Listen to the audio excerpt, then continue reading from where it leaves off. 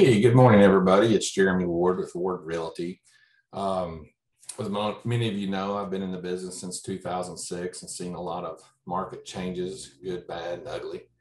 And this last market, current market, I should say, that we're having is, we'll just call it maybe good crazy. I get asked a lot of questions about our market, and I answer those questions the best I can. I'm not a fortune teller or anything like that, but I have a pretty good opinion, I would say, and a good feel for what's going on in the market. And so I just wanted to kind of give you guys a market update on the pulse of what's going on in our local market here in Southern Indiana. Things are good. But I wanted to kind of show you some of the data that we look at. Today, I'm going to start with MLS dashboard that we use to look for new listings, just to kind of see new listings, solds, pendings, and what goes on. So I'm going to go through this and kind of explain it to you. Then I'm going to give you some of my opinion about what's going on in the market. So as you see down here, this is the market watch from our board. And today we're going to go with the 7 days down here. You see I've got 7. In the last 7 days, this is what's happened. So new listings, that is new product coming to the market. New homes, properties to sell. In the last 7 days, we've had 73 new listings. That's up a little bit from what we were seeing months ago. Starting to see a little more inventory come in. The next column here is back on the market. This could be where a home had an accepted offer, financing could have fell out, maybe there was inspections done and the buyers kind of got cold feet after seeing maybe some repairs that would need to be made. There's several reasons that could be, but so we had 73 new listings come and then 18 come back on the market in the last 7 days. So that adds to that inventory that everybody's talking about. One of the things that I haven't seen in a while is price reductions, price decreases, and there's been 46 of those in the last 7 days. The next column would be price increases. So a lot of this could be new construction. Somebody's, decided to add some more features. They've had to raise the price. It's new construction. Maybe materials have went up. They've had to increase the price from when they started. There's several reasons that could happen. But of the active listings that we have out there, which is right around 400 right now, which is about a month of active inventory, we've had 24 of them increase. So the interesting thing is, one of the interesting things is the pending. So pending is a live listing that's went on the market and got an accepted offer in the last 7 days. We've had 150 in our local market go pending. And then the next column is solds. Solds are actually deals that were accepted offers that have closed. So in the last 7 days, we've had 121 actually close. So that's definitely inventory that's came off the market. It's closed. It may be flips. It may be, multifamily. There's anything it could be, but that the deal actually closed. Some of this may be, homes that are going to fix up and come back as a new listing. One thing that we're not seeing any leases, no data on that right now. Expires. We haven't seen much of that lately because the market's so strong. The homes are selling before they go through an expiration of the listing. Typically, a listing is listed for 6 months to a year. And so after 6 months of the hadn't or a year, whatever the contract term is, that listing shall expire and the seller can put it back on the market with their agent or go in a different direction. So we've had 10 expire. I would say most of those 10 will come back to the market. The next column is complete releases. That's where people said, hey, I've decided not to sell, or I want to go in a different direction. I want to take my house off the market. So they've been released. There was only 11 of them. And the last column is desire not to sell. There's only been 7 of them in the last 7 days. And that's just a situation where a seller's decided they don't want to sell their property for whatever reason. So what do we get from this? What is this telling me as a local Southern Indiana realtor that's been doing, business since 2006? We've all heard that there's low inventory. It's a great time to sell. And yeah, the inventory, you look at that and it seems low. But what I'm seeing is there's still more homes coming to the market than there were this time last year. but they're selling quicker. So they're not hanging around a long time. They're on the market, they're getting a great offer, and they're going back into this pending status. So it's more about the homes are moving quicker rather than there's just not any homes. The homes are out there, they're coming, they're going. So I know in a lot of the sellers' minds, they're like, oh my gosh, I'm afraid to list my house because there's nothing to buy. Well, every 7 days, we're seeing around 70 new listings come on. We got a lot going back on the market. We're even seeing price reductions. So what does this tell me? There's a few things that would play into this right now. One of the things that I've seen is the buyers, some of them have said, you know what, I've bid on several houses, I haven't won. Maybe I want to go save some money, go from like a FHA 3.5% down to get into maybe I'm gonna wait a little while and get into a conventional situation where I can put more money down. My offer's more attractive. So those buyers have kind of pulled back a little bit and they're on the sidelines getting their stuff together. Another factor that I'm seeing is vacations. Right now, we're at a point where, everybody has been cooped up in their homes. A lot of people are being vaccinated. The travel restrictions are lifting and people are going, you know what, it's time for a vacation. I'm ready to go. So they're out of the buying market right now. They're going to go on vacation, have some fun, blow off some stress, and come back and get into the market. So that kind of impacts our sellers a little bit because we were just, at the point where it just multiple offer, they're gone real quick. That's still happening. The market hasn't died off by no means.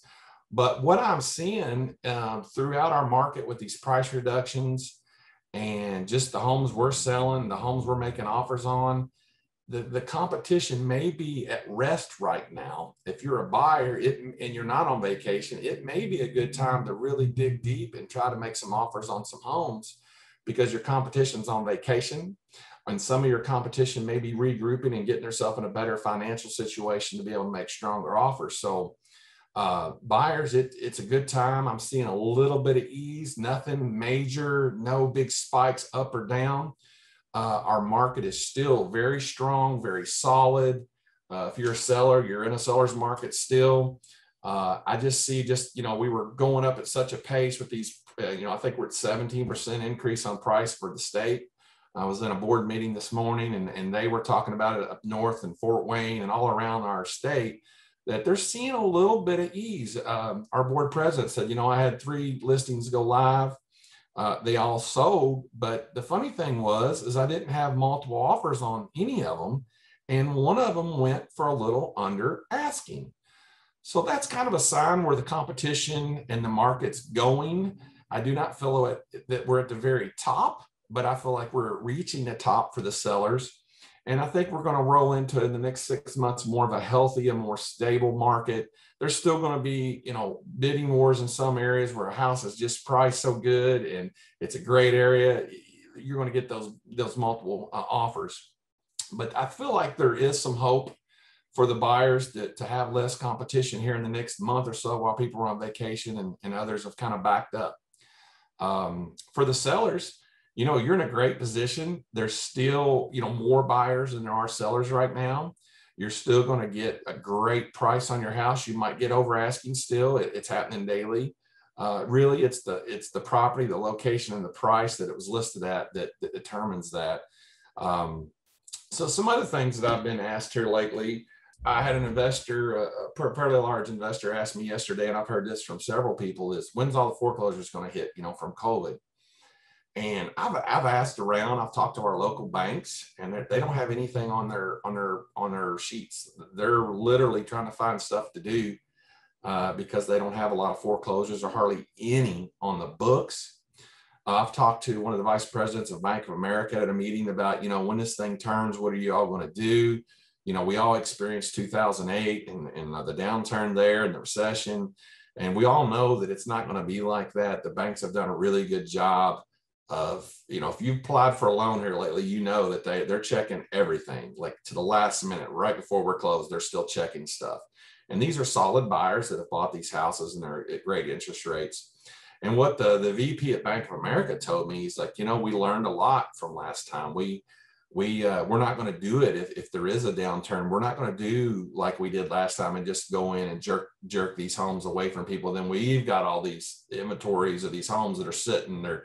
There's no air conditioning or heat, and nobody's living in them. The conditions going down. So the banks, I believe, if there is a surge in this from COVID or these modifications that were done, the banks are going to work with these people. The banks also know that they can get top value out of these houses. They don't necessarily have to foreclose on them. They can work with the seller a little bit to get the home sold, because obviously they're bringing good money. And if somebody's living in a home, it's being taken care of. It's a better way of doing this. So I personally, I'm a realtor in Southern Indiana. I personally don't see a big wave of foreclosures. I know a lot of people are kind of holding out for that. I mean, I'm an investor. I buy properties too, but I'm turning up rocks. I'm talking to asset managers, and they're just not there right now.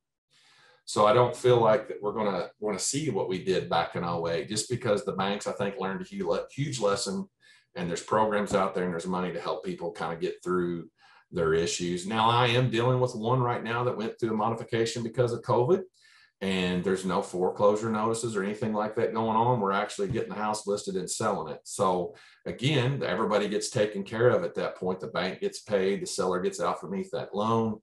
And a lot of times they walk with some money in their pocket. Where back in 08, the banks come in, they took them, they put a judgment on, they run through sheriff's sale, and they sit there forever waiting for the bank to get them put back on the market. They were bad shape, and everybody was, buying these homes really cheap. So that's one of the questions I get asked a lot as well. So I feel like what we're going to see over the next 6 months is maybe a little bit of relaxing on the multiple offers, and the competition may be not as steep as it was coming out of the pandemic. We had a huge run on our inventory. With that said, I'm seeing and hearing, and I'm getting a lot more phone calls within my office of people getting ready to list. They're feeling more confident about the COVID. We're kind of coming out the backside of it, I feel like, and they're more willing to put their houses on the market. So that's just my 2 cents. I'm going to try to do a weekly video for you guys. And what we'll do is look at, 7 days. And then, every week we'll kind of look at what it did in the last 7 days compared to the previous 7 days, right? We'll take a look at that. Now, what I want to do is go down and say, okay, what's it look like in the last 24 hours? But just to kind of give you an idea. So in the last 24 hours, 12 markets, 12 new homes hit the market. 4 of them came back, 4 more came back on the market. So there's 16.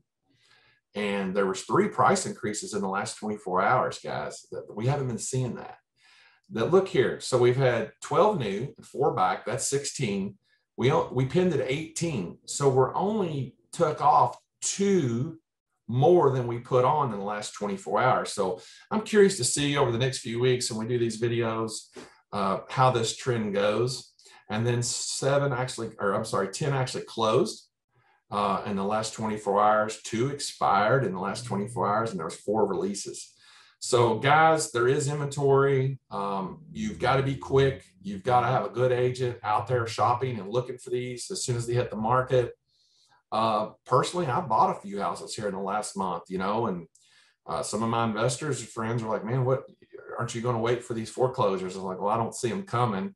And, inflation, it's just taking things up and away, right? So the cash I've got is getting worth less. So I'm trying to put my cash into an asset that be worth more, which is housing. It's going up. Inflation is going up. I don't think there's any, as we print more cash, the inflation is going to keep rising. So I feel like it's a good place still to put your money. Like I say, I bought 2.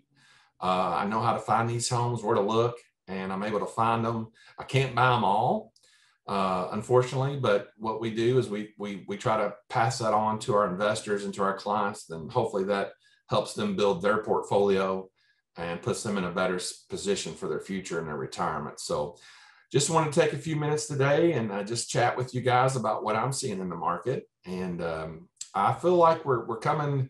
We're not out of the woods yet, but we're coming to probably a more healthy, more balanced market in the near future, not in the next 2 weeks, not in the next 2 months, but it's coming.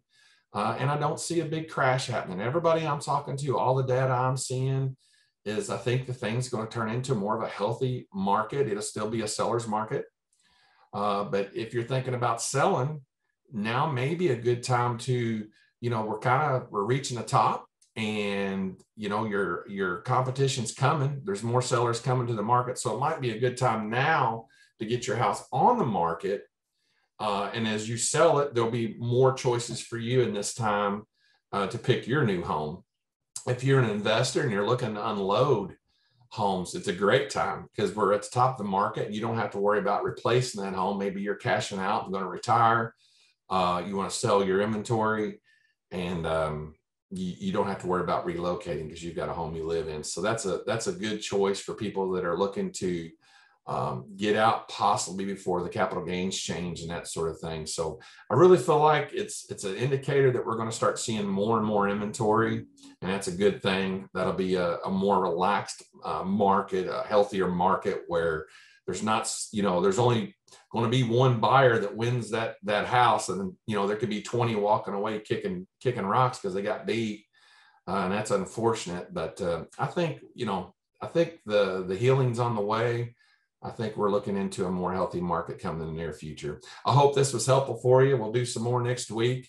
I'm going to try to put these out on Friday for you. And if you got any questions or any concerns, or if you got something you want to sell or buy, let me know. Be glad to help you. It's Jeremy Ward with Ward Realty Services. You can reach me at 812-987-4048, or my email is jw@jeremywardteam.com. Feel free to get on our website at wardrealtyservices.com. Myself or any of my team or brokerage agents would love to educate you, help you, do anything we can to serve you. Service never stops at Ward Realty, and that's what we're here for. So guys, I hope this was of some service and value to you. Talk to you soon.